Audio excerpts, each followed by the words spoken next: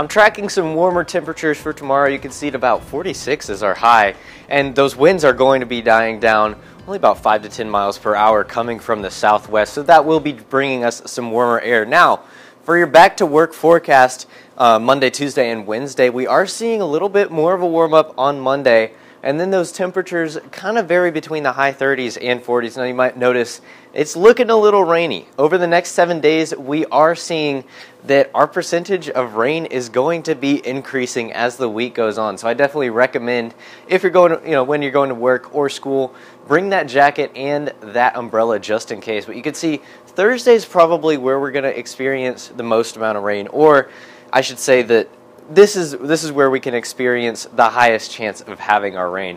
So here's what we're looking at Monday right now, and then that cold front starts to move in Monday night. We could see a lot of our precipitation on Monday morning. I think it will be mostly just showers as of right now, and then you can see Tuesday afternoon we could see some more showers.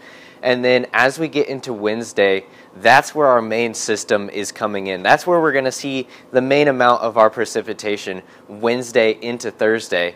And you could see Thursday morning we could see some showers into Thursday afternoon. So I definitely recommend keeping that umbrella on you and keeping that coat on you throughout the whole entire week. You could see Friday we might even experience some more precipitation coming in from the west. So that's really what our precipitation is looking like. Now, as for temperatures, we already touched on Monday, Tuesday, and Wednesday.